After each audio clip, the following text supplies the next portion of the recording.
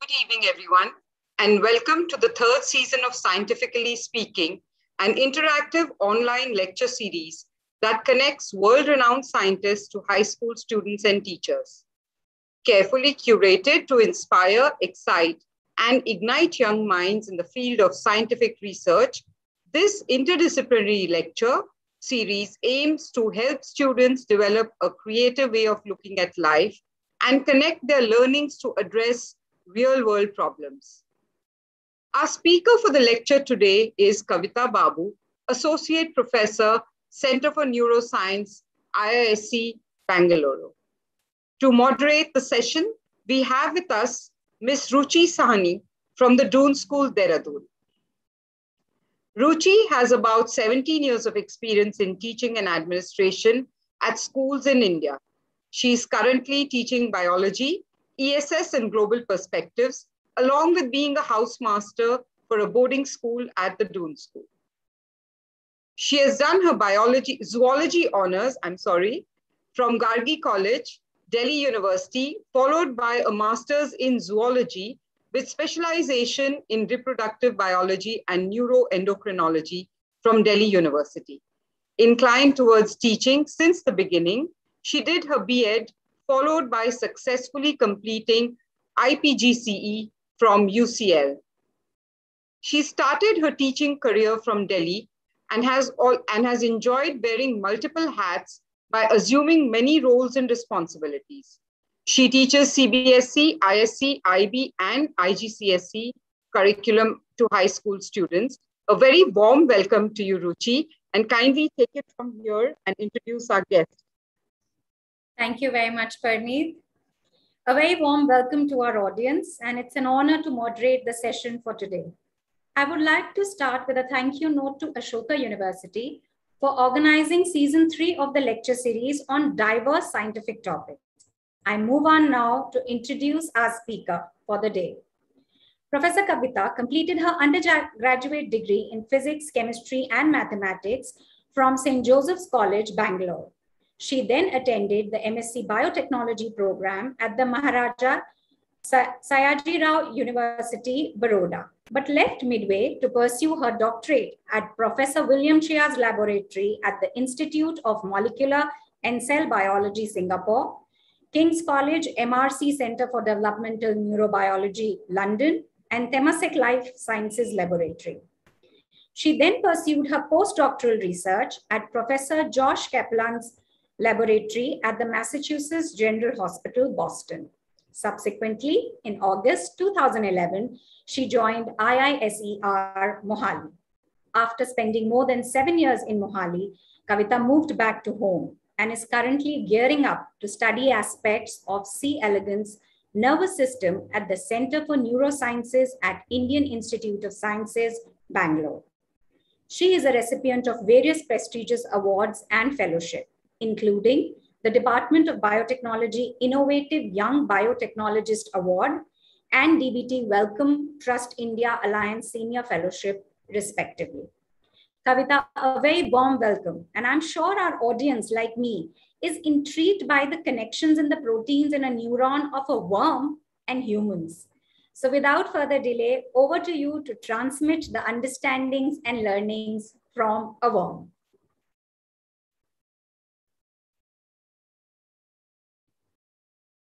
Thank you so much, Ruchi, for your kind introduction. I'm just going to get my screen on.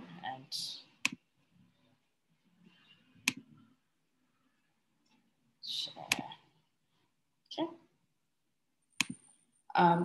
Can everyone see the screen? Yes, Dr. Yes, okay, wonderful. So today I'm hoping that I can try and convince some of you that maybe apart from looking at mice, vertebrate organisms, maybe one can also study these other organisms which are invertebrate, and especially the small tiny worm, which we call Caenorhabditis elegans, to study aspects of how neurons function and how synapses work. So just to give you a brief introduction, all of us know that our brain is one of the most important organs of our body. It's required for us to do everything, be it walking, thinking, talking, moving. Everything requires our brain. And the brain is made up of a large number of cells that are called neurons. These neurons are constantly talking to other neurons.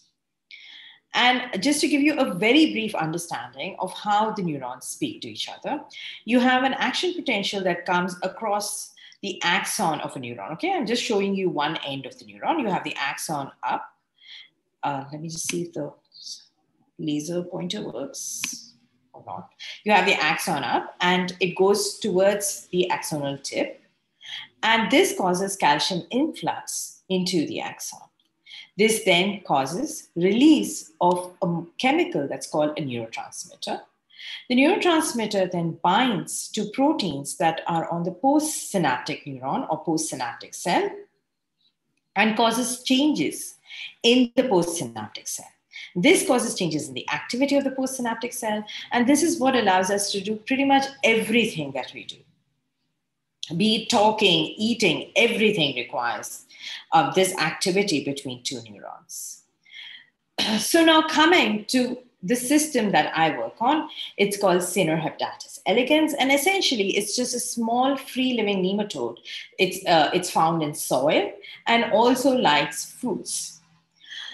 And so why would we want to use this small nematode to allow us to study the brain or to allow us to study neurons and their connections? So what we do know about the human brain is there are more than 100 billion neurons. That's a very large number of neurons. And to actually study all of them would be very difficult. C. elegans, on the other hand, has exactly 302 neurons. Now, this makes things a lot simpler because you know where each neuron is, you know who each neuron is connected to, and you also know how each neuron forms connections to other neurons. The human brain has around 10 trillion synapses, which are essentially the connections between the neurons, while C. elegans has around 7,000 synapses. Again, this number is far more manageable. However, when you start looking at protein coding genes, the human brain has around 25,000 genes, while C. elegans has around 20,000 genes. And many of the genes, be it genes that code for transcription factors, that code for cell surface molecules, that code for the proteins that are subunits of the postsynaptic receptors, be it any kind of important molecule, the worm has many of them conserved with humans, making it a very nice system to start understanding at a very molecular level, at the level of the genes and proteins, what the genes and proteins are doing at the synapse and in neurons. And that's essentially what our laboratory is very interested in. Now, just to let you, just to have you see C. elegans. This is essentially a microscope that allows us to look at C. elegans. C. elegans is a transparent organism, and you can see it when you have light both from a source which is up as well as light from the bottom. And we just grow C. elegans on plates, just very similar to plates that you grow bacteria on. There are some differences, but largely it looks similar. And then we put a little bit of bacteria on the plates. And the worms actually feed on bacteria. And you can see that this is just worms. Under the microscope, you can see different stages of worms. You can see the stars that they indicate the eggs. And you have smaller worms here, larger worms here. And these worms are essentially hermaphrodites that give out around 300 to 320 eggs per worm. And they give rise to that many more hermaphrodites. However, there are also male worms. So you can actually do a lot of very nice genetics where you cross the males with the hermaphrodites and actually get different genetic backgrounds. So this is just to show you the life cycle of a worm. So one of the advantages of working with C. elegans is that it has a very, or at least a comparatively short life cycle of 3 days compared to most other organisms.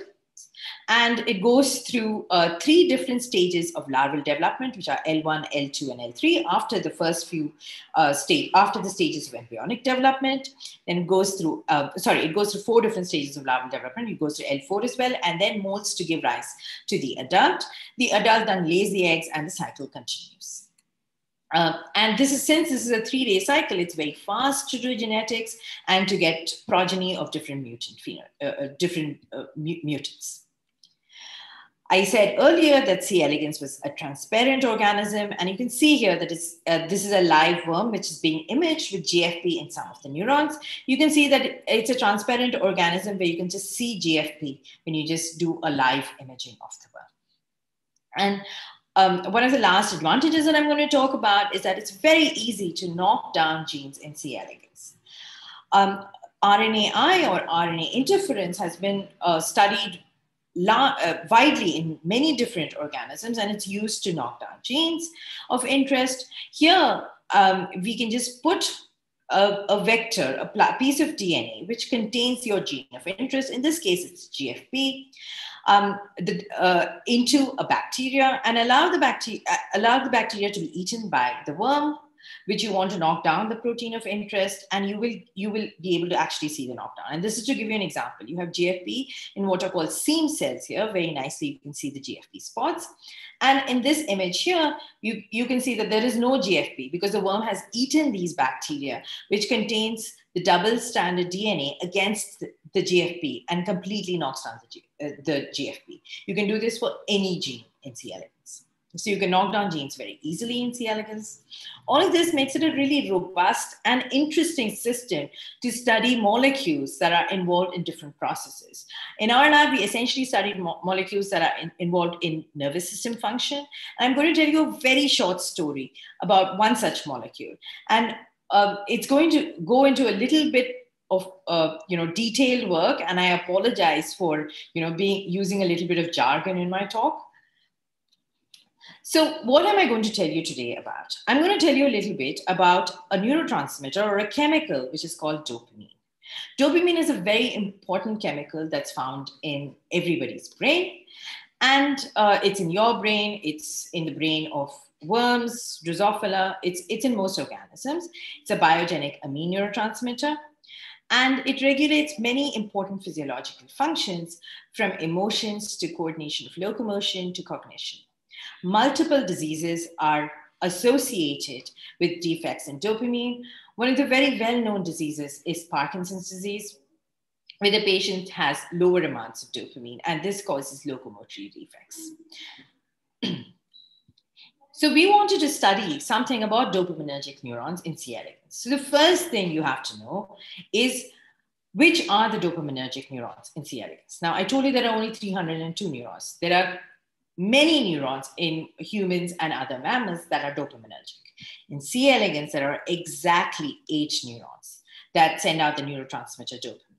So you have four neurons right at the head and 2 neurons just below that. So it's essentially 4 CEP neurons, 2 ADE neurons, and then you have 2 neurons, which are more at the tail, which are called PDE neurons. So essentially you just have 4 plus 2 plus 2, which is 8 neurons, which send out dopamine. So how is a dopamine transmitted, and who are the receptors, and how is it made? You have tyrosine, which is essentially an amino acid that is converted to dopa, which is then converted to dopamine. Dopamine is filled into vesicles, and it is released from the presynaptic. It then binds its receptor, which is on the postsynaptic neuron. And there are 2 types of receptors, DOPE1, D1 type receptor, and DOPE3 receptor. Both of them get activated when dopamine binds to them and cause changes in the postsynaptic neuron. And this is essentially what allows us to do a lot of things through the dopaminergic pathway. Apart from this, you also have DAT1, which is a dopamine transporter, which allows dopamine to get back into the presynaptic neuron from the space between the pre and the postsynaptic neuron. And you also have a receptor called DOPE2, which sits in the presynaptic neuron and also allows for regulating dopamine levels. Now, the next thing I'm going to tell you a little bit about is a little bit different. It's going a little bit away from dopamine and telling you a little bit about alcohol. So I don't know if you've seen people who are drunk, who are stumbling. They're very uncoordinated.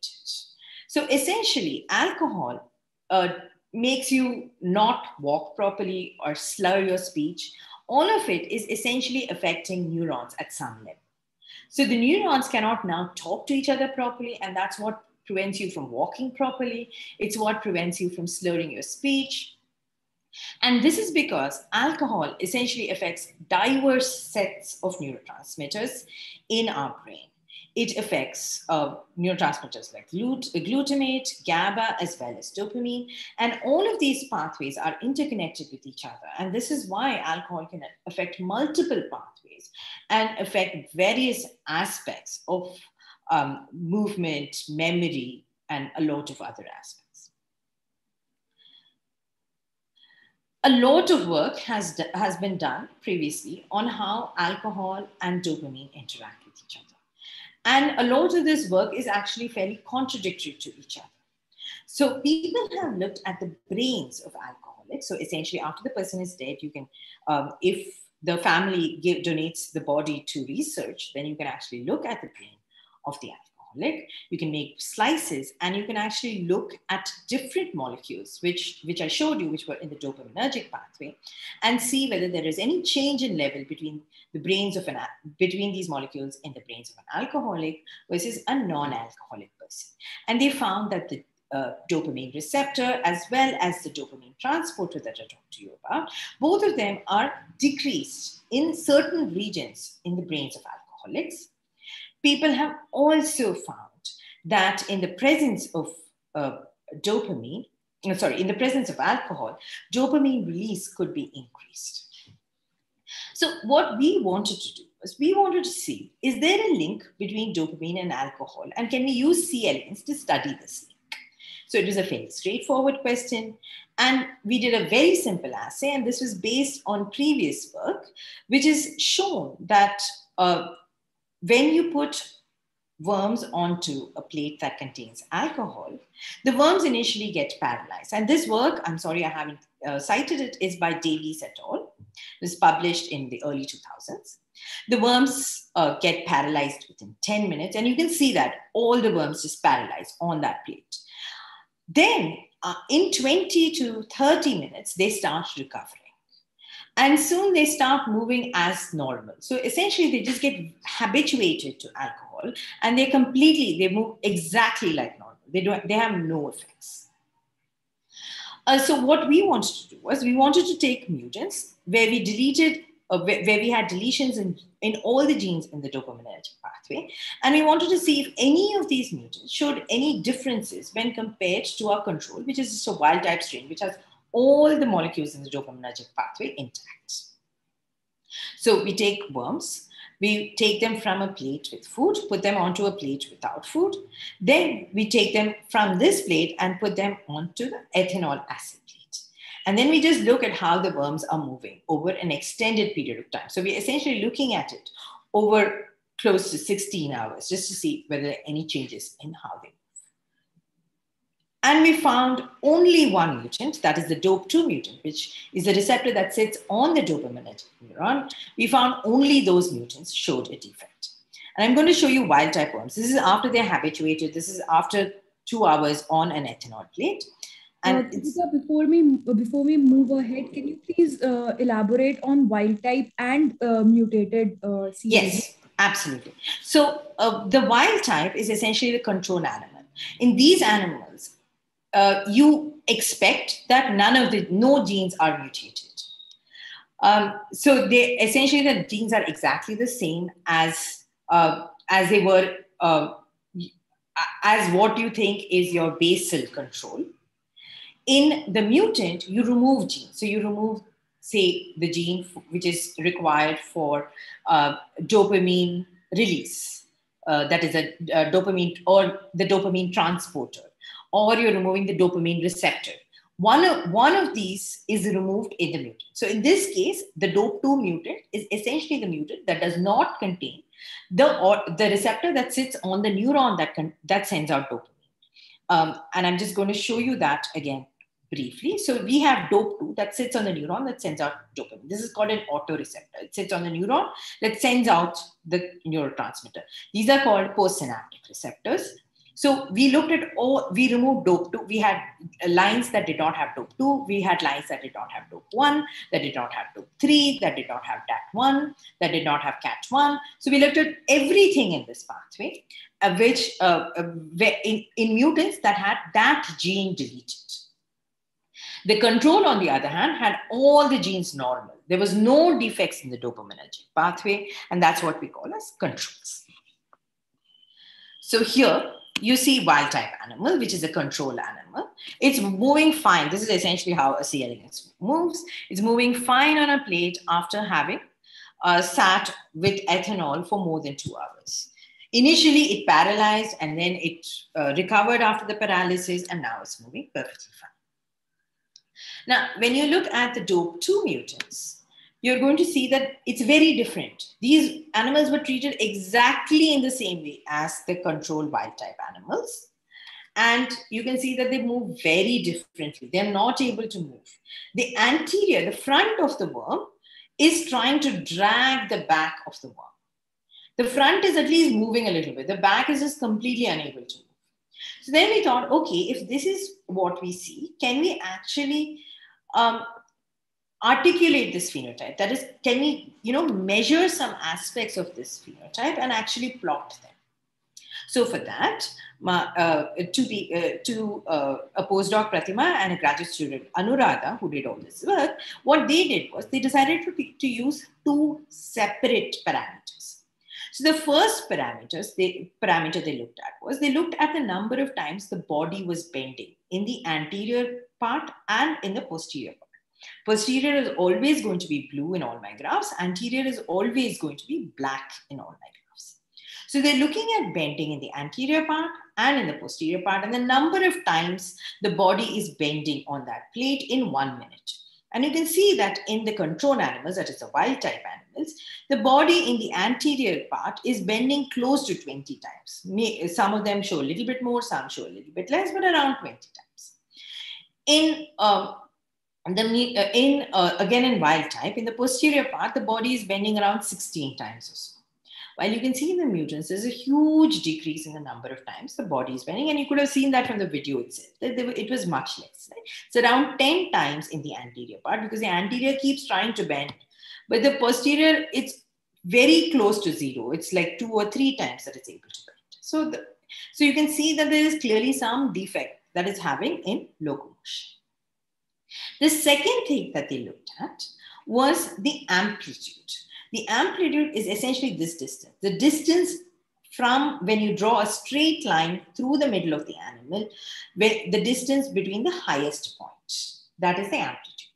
They looked at the amplitude and they found that the amplitude was around 80 micrometers in the case of the control wild type animals, and it dropped sharply, especially in the posterior part in the DOP2 mutants.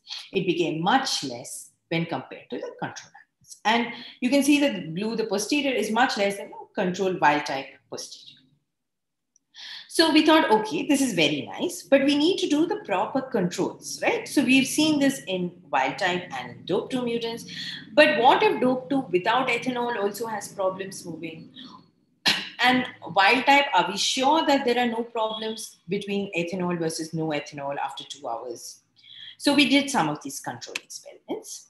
And here you can just see, this is the control wild type animal without ethanol and with ethanol. And you can see that without ethanol or with ethanol, the number of body bends, both anterior and posterior, are very similar to each other. There is no difference. NS indicates non-significant. While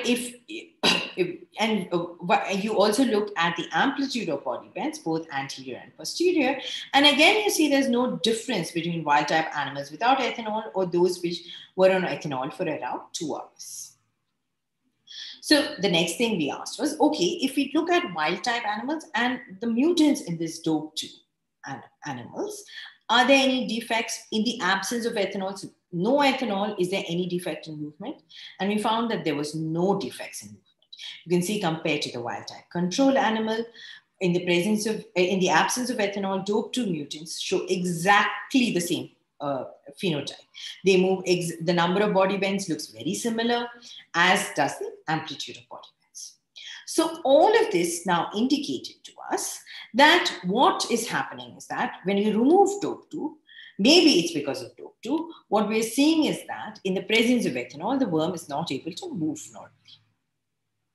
So the next thing we decided to do was we decided to put back DOP2 into these animals. So we just inject a plasmid, that is a piece of DNA that contains the DOP2 gene, along with other elements that are required for the expression of the DOP2 gene, and into the worm. And then we look at it in the next generation and the generation after that. This DNA sits around in the worm as what is called an array. We only pick up the worms that have this array, and we look to see what happens. And we see that this loss of DOP2 that we see is completely restored to normalcy. So you can see that when we put back the DOP2 into these mutant DOP2 animals, they now move just like the control animals. There's no difference, whether it is the number of body bends or the amplitude of body bends. So now they're back to normal. So now the next question we wanted to ask was, I'm sorry, this keeps coming on my screen, so I get a little confused. One second. I can't get rid of this. Okay, thank you. So the next question we wanted to ask was what we were seeing in these DOP2 mutants, was it because of dopamine? And how do we do that? We did that with a very simple experiment. We had a mutant that is required to make dopamine. So CAT2 is an enzyme that is required in one of the early steps of dopamine. Without CAT2, you have very little dopamine. And you can see when you lose dopamine, the worm moves fine. It moves just like wild type. In fact, it moves a little bit faster on ethanol. So what we next decided to do was we removed CAT2, which is required to make dopamine, and we also removed DOP2. So when you remove both of them, if dopamine is what is required for this DOP2 phenotype, if you remove dopamine, you should get the same kind of phenotype as loss of dopamine shows. And that is exactly what we see. When we remove dopamine from these DOP2 mutants, you go back to looking very much like wild type, like the control animals. They don't show any phenotype. So this indicated to us that maybe DOP2 is actually functioning through dopamine to allow for this phenotype or this lack of movement phenotype. So the next thing we thought, okay, what we can do is we can just add exogenous dopamine onto the worm, onto a wild type control worm, and put it on an ethanol plate, and then it should behave just like the DOP2 mutant. Because what we are seeing is probably increased dopamine levels. It's not decreased dopamine levels. So this is wild type with ethanol, no dopamine. This is wild type without ethanol, with just dopamine. And they both move fine. But when we take the wild type control worms, give them dopamine, and put them on an ethanol plate, the worm is just not able to move. It looks just like the DOP2 mutant. So all of this essentially indicated to us that the mutants in DOP2 appear to release more dopamine in the presence of ethanol. So essentially, when you remove DOP2, you have more dopamine release. So then the next question was, I told you that there are only 8 dopaminergic neurons in C. elegans, 6 of them in the head, 1 of them which is more posterior. So we thought, okay, which of these neurons is involved in this process? And we thought the easiest way to do this is just delete the neurons, just ablate the neuron. We decided to ablate the tail neuron first. And if you don't have the neuron that sends out dopamine, then what will happen, even in the absence of DOP2, where you have this locomotor defect, you should not see this locomotor defect. It should just look normal. So you have this neuron, PDE neuron, which has DOP2. And when you remove DOP2, you have too much dopamine. But if PDE neuron itself does not exist, you will not have too much dopamine. The worm will move normally. And that is exactly what we see. This is wild type, which has no ablation. Wild type where the PDE is ablated is completely normal. There's no problem. In DOP2 mutants, which is no ablation, the worms are not able to move normally. You can see that in the number of body bends and the amplitude of body bends. And you remove this neuron from these DOP2 mutants, and it goes back to being exactly like wild type. So all of this essentially showed us that it was this one neuron that was involved in this process. And when you removed this neuron, you prevented too much dopamine from being released. So this neuron had DOP2, and when you remove DOP2, too much dopamine is released. When you remove the neuron itself, then dopamine cannot be released. So the last part that we wanted to look at was we wanted to look at what is a circuit? How is this dopamine actually affecting downstream neurons? So now just to give you a brief idea as to what kind of different neurons are. So all of us, we sense the external surroundings. We sense good things and bad things through what are called sensory neurons. And this neuron in C. elegans is the PDE neuron, which has DOP2, which releases more dopamine in the presence of ethanol when you don't have dopamine. So these are sensory neurons which sense the outside. These then talk to neurons, which are called interneurons. The interneurons actually compile all this information. And they then relay this information to neurons which are called motor neurons. Motor neurons form connections with muscle. And they tell the muscle, move, run, walk, run away. All of this comes because you have sensory information coming from the first level of neurons, being processed through interneurons and being relayed to the motor neurons to the muscle. So we wanted to see whether this pathway was what, or this circuit was what was being active in these DOP2 mutant animals. So one of the ways of doing it was to actually just look at neurotransmission at the level of the motor neuron. And in C. elegans, you have, very similar to humans, you have cholinergic motor neurons. So the neurons send out a chemical which is called acetylcholine, which binds to acetylcholine receptor, which is on the muscle, and allows the muscle to move, contract. And if there's not enough acetylcholine, the muscle will then relax. So what we did was we increased acetylcholine in these worms. And we saw that when we increase acetylcholine, these are wild-type control worms where we just allow for increased acetylcholine levels. And you see that the worms are unable to move. They look exactly like if they had too much dopamine. And they're not able to move in the presence of ethanol. So, so what you can see here is just wild-type worms with regular amounts of acetylcholine levels and wild-type worms with more acetylcholine levels. And these worms are not able to move. They reminded us that they look very similar to the DOP2 mutants that I showed you earlier. So what we have so far is this phenotype in these DOP2 mutants appears to be due to increased acetylcholine levels. So now I've showed you that from a sensory neuron, somehow we've relayed information to the motor neuron to give rise to more acetylcholine. So I'm going to end with the possible model that we have and what we think. So this is the neuron that I've been talking to you about, which is dopaminergic. It makes synapses with an interneuron called DVA.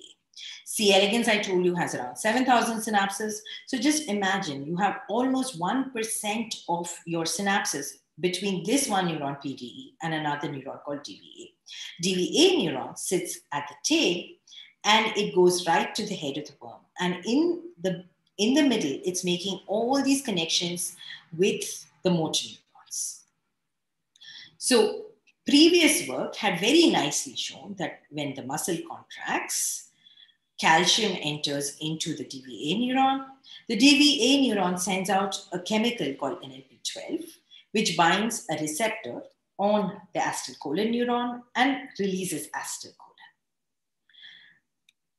Other work, which is more recent, had shown that PDE neuron, which is the one that has dopamine, this neuron also makes contact with the same DVA neuron and allows for muscle contraction.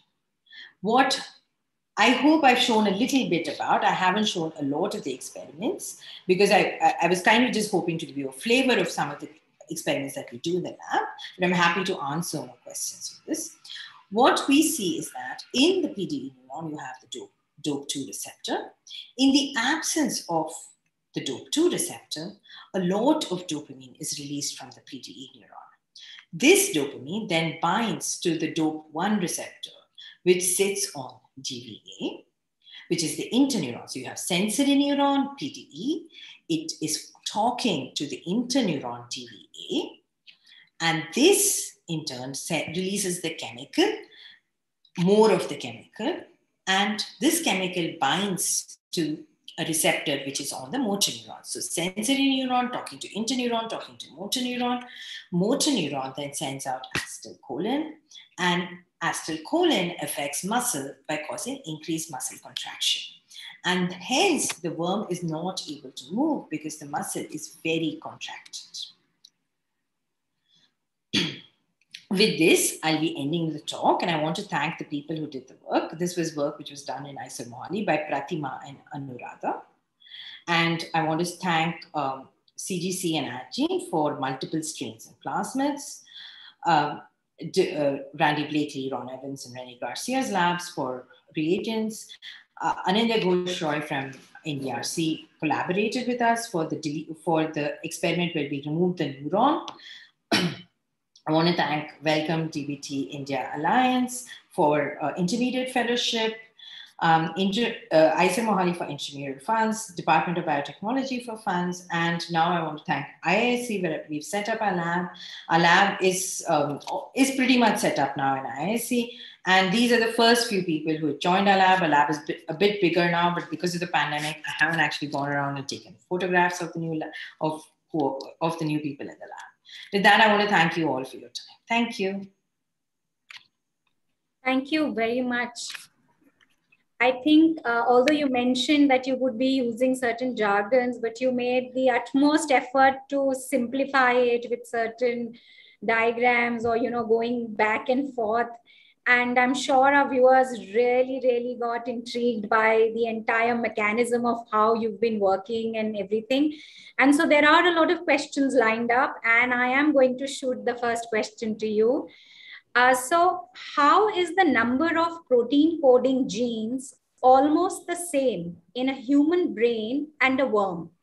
And while this number is so high, why is the number of neurons or the synapse so low? So I'm sure they're referring to the genes versus the synapse. You did answer a little bit of it by saying that there are other types of proteins also, but if you could elaborate. Yes, so this is not in the human brain, this is in humans. So I'm talking about genes which are in C. elegans versus humans. So that might have been a little confusing because I talked about neuron number, synapse number, and then I talked about proteins. So it's not proteins just in the brain, it's the proteins all in the humans. So the number is very similar, probably because the worm needs to do a lot of things that humans do. So as I showed you here, you have sensory neurons. They have to have certain sets of chemicals that are sent out from the sensory neurons. Sensory neurons have to talk to interneurons. Again, you have to have a set of chemicals at the interneuron level, which have to be sent out. You have motor neurons. As I said, we have acetylcholine motor neurons. Humans also have acetylcholine motor neurons. Acetylcholine receptors. Humans also have acetylcholine receptors on the muscle of our arms, for instance. Worms have it on the body wall muscle. So although there is lots and lots of differences, at the molecular level, a lot of the genes are, I wouldn't say necessarily conserved as in homology is exactly, it's exactly the same sequence. The sequence could be divergent. The other point is that in humans, you have a lot more variants of the same protein or the same gene. In C. elegans, you might have fewer isoforms or variations of the gene. So that might be different, but actually, the basic genes which are coding for a lot of important proteins are conserved. I think it's probably because the worms actually have a lot of behaviors, and maybe most organisms have multiple behaviors that we are yet to study, and that's probably why they require a lot of genes. True. Also, another clarification was that you mentioned about 25,000 protein coding genes. So is that the number of total functional genes or the entire genome? No, it's not the entire. So you have a lot of, microRNA. You have a lot of genes that code for what was called junk, and people realize it's no longer junk DNA. So so the actual amount of DNA is very different in the two organisms. It's only what people have found so far as protein coding genes, essentially. Which is similar, but the DNA where you have other aspects of DNA, enhancers, all of that is very different. Or regulators, modulators, etc. Yeah. Right, totally true. Okay, so another question an audience member has asked is that why is C. elegans used widely in genetics? Although you did cover, but anything apart from that, if you would like to add? So I think so essentially, C. elegans, the rate of growth, the life cycle is 3 days, which is very similar to yeast. If you're actually mating yeast, that's about how long it takes. So this is very fast. And you have a system that has neurons that, you can actually study, do some aspects of neurobiology, look at molecules and neurons in a system that is growing so quickly.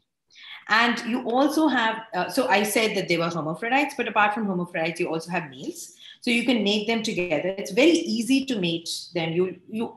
It's a very easy cross to do. It's very easy to get, double mutants, triple mutants. You can think of whatever kind of mutants you want, and you can probably get it. So it's a very genetically amenable system. However, it's not as genetically amenable yet as Drosophila. Drosophila has been, been used since early 1900s. C. elegans only since early 1970s. So there's a huge, difference in the amount of time that the two have been used. But Drosophila has a lot more genetic tricks, a lot more manipulations that can be done, and far more easier to use in some aspects. But there is one really, really useful tool with C. elegans has. You can just take the C. elegans and you can just freeze them, and you can thaw them 50 years later, and the worms survive. I mean, if you've done the whole process correctly. Obviously, if you've done it badly, then they won't survive. But if you've done the process nicely, they will survive. So you don't actually lose the worms. You can keep them for forever. So that's another really big advantage with worms. That's not a genetic advantage, but it is an advantage. And that's very interesting advantage as well, that you could actually just thaw them back to life. Yeah. So another question pertaining to this only is that when you create a mutant, when you genetically modify this organism, do you modify a particular part, or is it a life stage cycle that you modify? So you modify the genome of the organism, essentially. So very simplistically, what people have done many years ago, and there have been lots of modifications since then. But very simplistically, you could give a carcinogen, a mutagen, which is actually a carcinogen. You give a mutagen to the animal, and that will cause breaks in the DNA.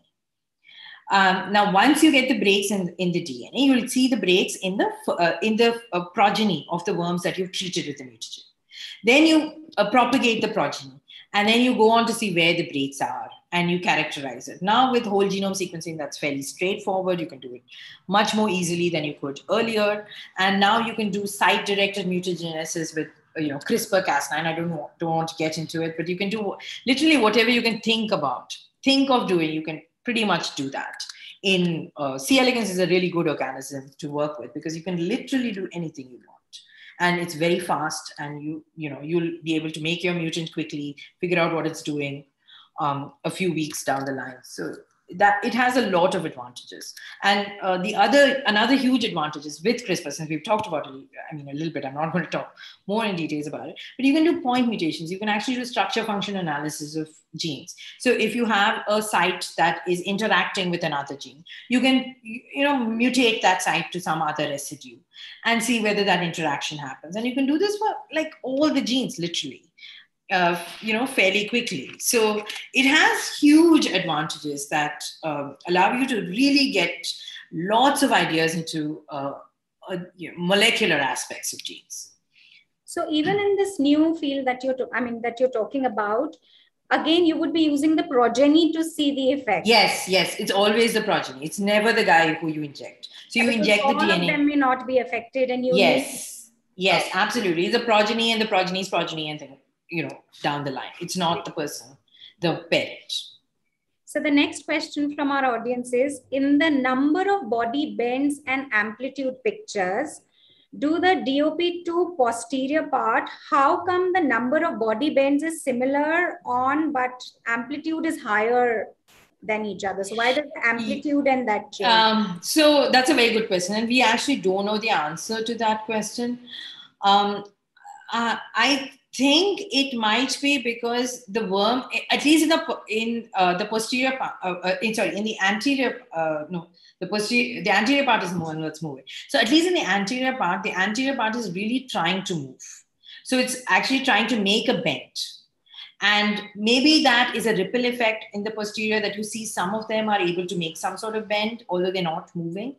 But to be very honest, I mean, this is just, I'm not 100% sure what the answer is. I don't really know the answer. Another question pertaining to the observation and the data plotting is that how do you take the readings of this body movement, etc.? Is it a time frame video film that you take? Or, yeah, it's a time frame. Okay. And then how do you plot them on the graph? Do you use a software? We use Prism. We use a software Prism. So we've actually published a protocol paper earlier this year, which you can actually go and look at. It's, if you search for Anuradha Singh and Pratima Pandey, it's a bioprotocol paper. It gives you exactly what we've done when we're doing these recordings, and exactly how to do the recording. So we use ImageJ software from NIH, and then we use GraphPad Prism to plot the data. Okay, so in general, the dopamine makes the worm excited or happy, or is it? It causes too much contraction of the muscle, is what we think. So essentially, it goes through, it's a sensory neuron, as I said.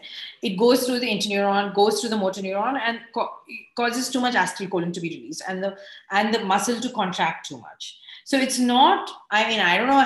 We haven't looked at emotions. People are thinking of, are actually thinking of looking at aspects of, emotions or things like that. It's hard. It's very hard to do that with worms. So it essentially causes too much contraction of the muscle, and that in turn leads to some sort of paralysis or, not able to move. But I mean, I don't think you can relate it to emotion. I think it's very difficult, other than very evolved animals or domesticated animals, that you can actually read emotions. It's not something that's trivial. Even with, domesticated animals like dogs, it's not completely trivial to read emotions. So with this small little worm, emotions is just not even possible. So there's an interesting question that has come up on freezing, that what is the significance of freezing the worm when we can just use another one? Won't it be easier to change the neurons, or to change, make a mutant out of a fully functional worm rather than using one which has been already frozen? Or that is correct. I agree. If you want to make new mutants, you take a new wild type strain and start making a mutant. However, if you already made mutants, you made triple mutants, you made quadruple mutants, you have these DOP2 mutants. The best thing is just to freeze them and then take them out whenever you need them to do the experiment. No, I mean, otherwise you have to remake the mutant every time, which takes time. Even though it's a fast process comparatively, it still takes time, and all of us have finite times to finish projects. So it's always nicer if something is already readily available. You just take it out, thaw it, and you're ready to go, right? So that means if a comparative study has to be made, or if one wants to go back to something to verify, then these worms which have been frozen are more handy, as compared to doing the process again. Exactly. And just as a addition to that, there are labs who actually study what happens to the genome of C. elegans over generations. So it's something like evolutionary study, where every year you can freeze sets of worms, or every 3 years or whatever, and you can actually see whether from the same parent, are there any differences in the genome? What is the rate of mutations that are happening? Those kind of studies are also possible, because you can look at it, generations, 100 generations previously, or 1,000 generations previously. And that obviously will only happen if you can actually freeze those worms and keep those worms and then look at that. So another question is that how is dopamine level measured in C. elegans? So we haven't done these experiments, but it can be measured. So I'm not completely sure, but I think you have chemicals which will allow you to like rupture the worm and then take out the contents, and actually assays that will allow you to measure dopamine levels. So it has definitely been done. So an interesting question that has come up is that what inspired to get you into the research field that you are right now in, and why this worm? Out of like Drosophila is so widely accepted and used, what inspired you to use this worm? Okay, so a couple of things. So I did my PhD in Drosophila. So that, I mean, it's a fantastic system. But I was always, we plug Drosophila vials with cotton wool, and cotton wool always makes me allergic. So, half the time I'll be sneezing a lot. And then I had to wear a mask. Now, it's just like karma. Now I'm wearing the mask all the time anyway. It wouldn't have mattered. So, but at that time, during like half of my PhD, I had to wear a mask every time I was in the lab. So, which was a little bit, I found it uncomfortable. Also, the other thing was Drosophila as a community is a very big community. And C. elegans is much smaller again because it started later. And I was interested in coming back to India to set up a lab. And at that time, when I was looking for postdocs, there were two things. One is it had to be a very genetically system. So I really wanted something where I could do beautiful genetics with. And honestly, because of just how many years a system has been used, Drosophila and C. elegans are your two best bets in some ways. Obviously, mouse, there's beautiful genetics now with CRISPR. At that time, there was no CRISPR. Again, zebrafish, you could do nice genetics. But I wanted something that was simple, not super expensive, quick, all of those things. And since I also wanted to, I was thinking of starting a lab back in India, I thought C. elegans was actually an ideal system when I was thinking about it. So necessity was the mother of search out there. Yeah. A very interesting question that has come is that how can we relate the absence of DOPA or the presence of a gene or whatever the study is with respect to humans? So right now we cannot. I mean, we have not, but but that's very interesting, right? You can think of maybe because DOP2 has a homologue, D2 type receptors are there in vertebrates, in mouse. So you can think of maybe taking this kind of study to mouse or rodents and see whether you can make mutants in DOP2. They probably already are there in D2 receptors, and see whether these are affected by ethanol. That study has not yet been done. So you can actually see whether ethanol affects them, whether there are defects in either locomotion or how they behave in ethanol. And then if there are, then you can think of taking it further. However, having said all that, the idea, the circuit that I showed you, that's a fairly conserved circuit that we do know that, dopamine in sensory neurons works through interneurons, affects acetylcholine levels. It's a fairly conserved circuit. So it's not that far-fetched to say that maybe something like this might be seen in vertebrates or other higher organisms. And the second thing is in Drosophila, there was a study, which I usually end with that slide, but because I didn't want to go into too much jargon, I did not talk about it. In Drosophila, there was a study where they showed that when there were more acetylcholine synapses, that is, you have more, possibly have more acetylcholine, the worms are more susceptible to ethanol.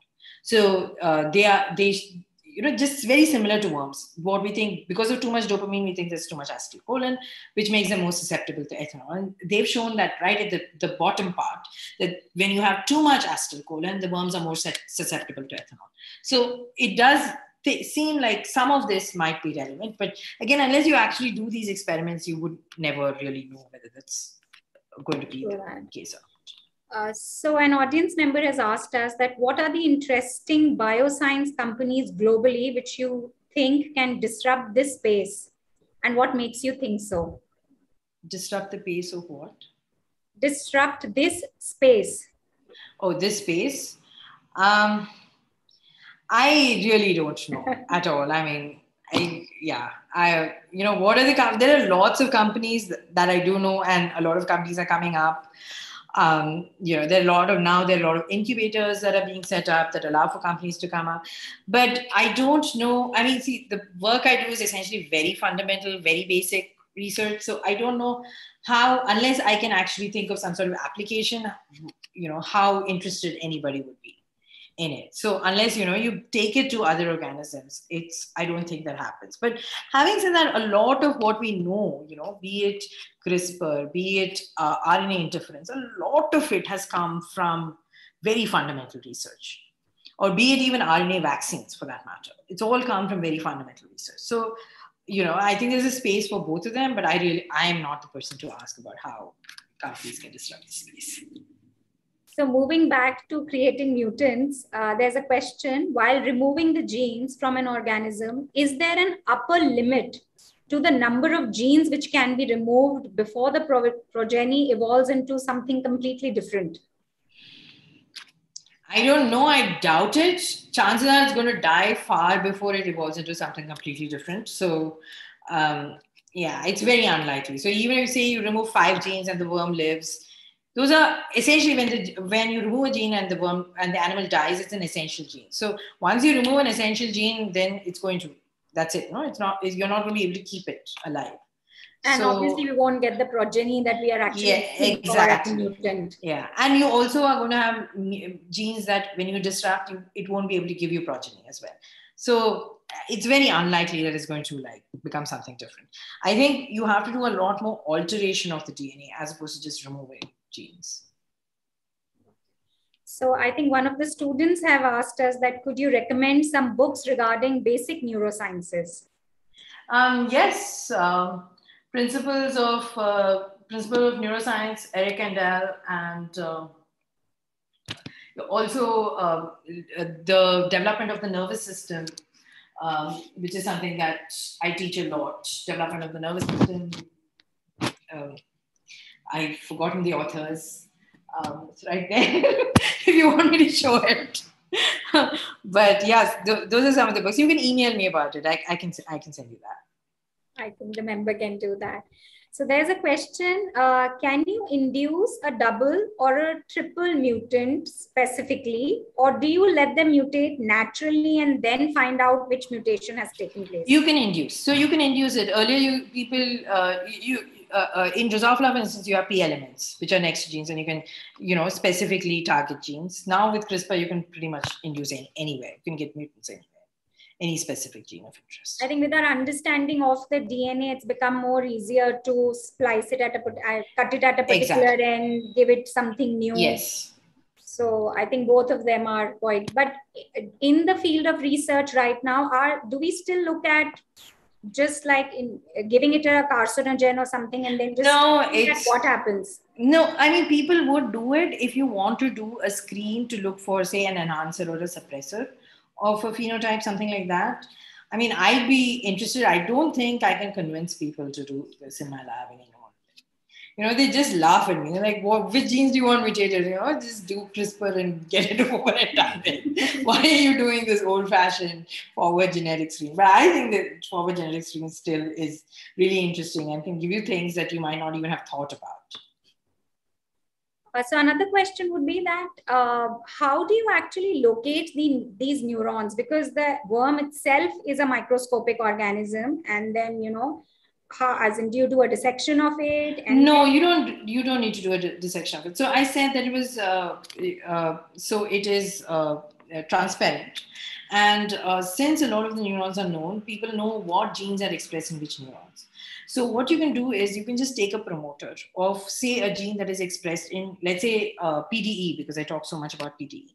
You can take a promoter of a gene that's expressed in PDE and let's say specifically expressed in PDE. A lot of work has been done because you can actually take out neurons individually and do fact sort them and then actually figure out what all the genes that are expressed in specific neurons. So let's say X gene is expressed specifically in PDE. You can just take the promoter of X, hook it onto GFP, and put it in the worm. That will only light up in PDE. So you know that neuron is, the GFP is there in PDE. So see, I mean, it's like a lot of years of research. People have done this a lot. So, they know a lot about which genes are expressed in which neurons. So it's quite easy to actually figure out neurons.